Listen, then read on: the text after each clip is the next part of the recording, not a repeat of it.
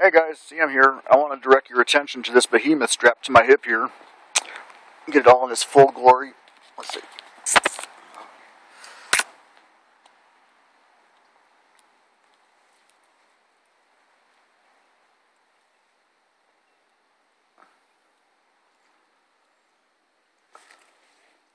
Yes, that is the Zero Tolerance Strider collaboration piece, the ZT9, which I guess is really the greatest and bestest M9 replacement as far as a bayonet goes, because this bayonet can actually cut stuff. And here it is in all its full glory. I'm going to set this thing down here next to the scale, a ruler, so you can see how big this thing actually is.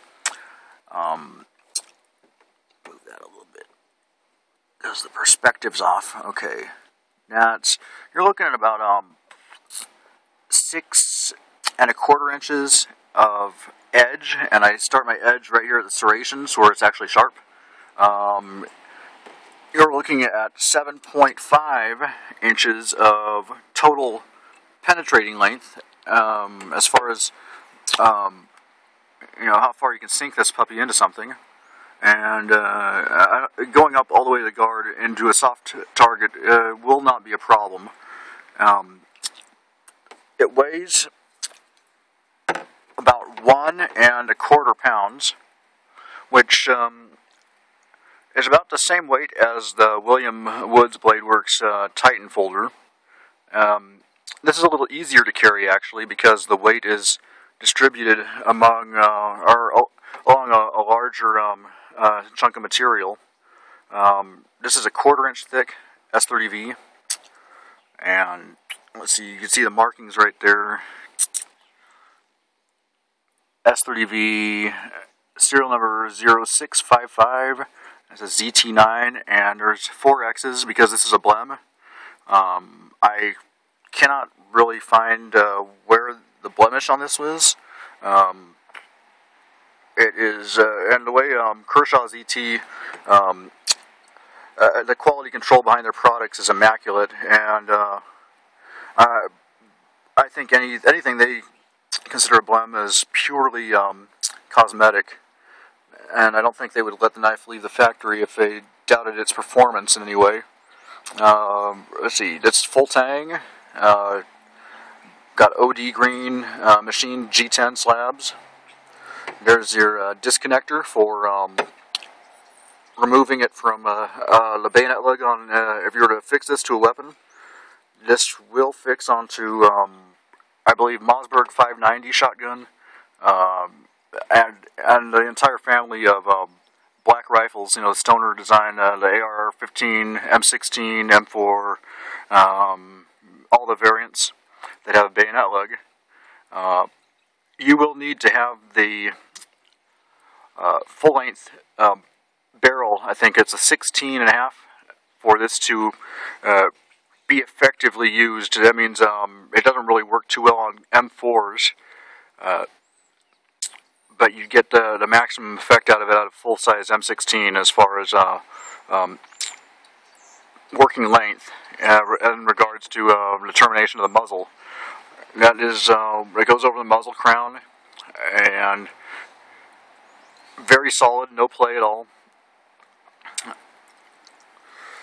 The edge will shave, and it won't shave as easily as, say, something ground from 1/8 stock, but this is 1/4, and it's a fucking bayonet. What do you expect? I mean, I was amazed that you could shave it all with this thing. The balance point is right at the guard area. Yeah, right behind the guard. It does some pretty mean chops, and there's no doubt you can baton it with this knife. You could probably split firewood with it. But all in all, after owning this for about 2 days, I'm liking it. And I now understand why they advise at least like a 7-inch blade for a decent-sized fighting knife. And mean, giving flesh compression its due, an average guy my size, and weight, I have no doubt at all that I could probably run this through somebody, having a point protruding on the opposite edge, or on the opposite side, whatever. Pretty gory stuff to think about, but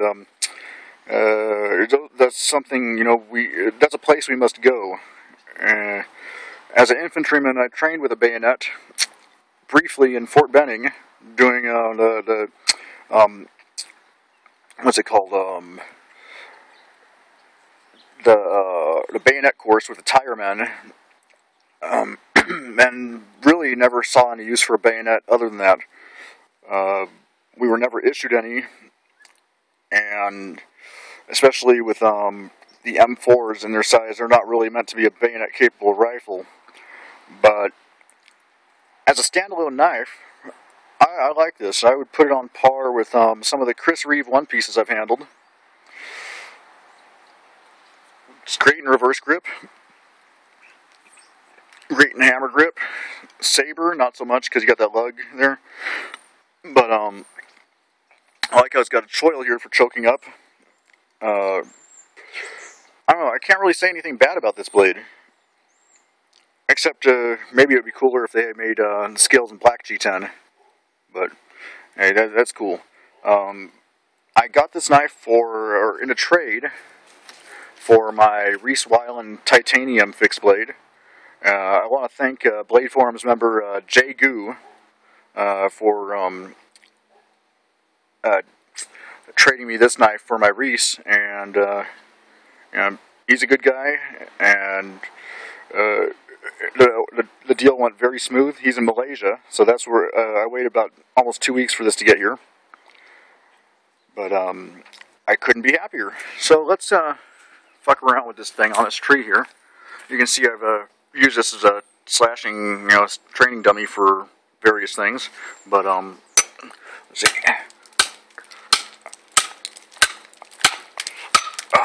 Okay. Okay, chop that knot right out. See?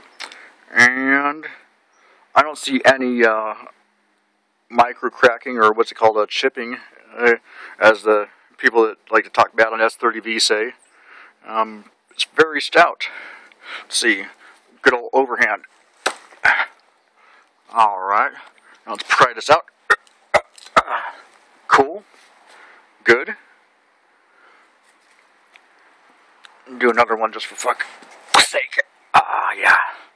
That actually hurt. But there it is. Big fucking knife. Probably the biggest knife I own right now.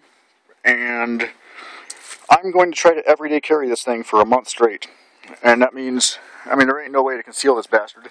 And the most comfortable way is doing the drop leg. I carried it with the drop leg extension removed, just using the nylon on the back, and it's very cumbersome that way. But carrying it this way, not so much. Kind of moves with you, and instead of hanging up on things. So definitely tying down is a must when you're carrying something this size. I haven't worn this in public lately, or yet, to any degree, so I have yet to judge the sheeple reaction to it, but I think that'll be entertaining. I'm excited to see what kind of looks I get, especially because this is totally legal to carry in California, as is any fixed blade, as long as it's not concealed. So, there you have it, guys. My newest toy, and if they say if 2012 is going to happen, well, this is what I'm going to have on me. This is my poor man's Walking Dead Daryl knife. Daryl carries the Boosie Tim Gemini, but this is the next best thing in my opinion. Very fucking solid fighting knife. Alright, later guys.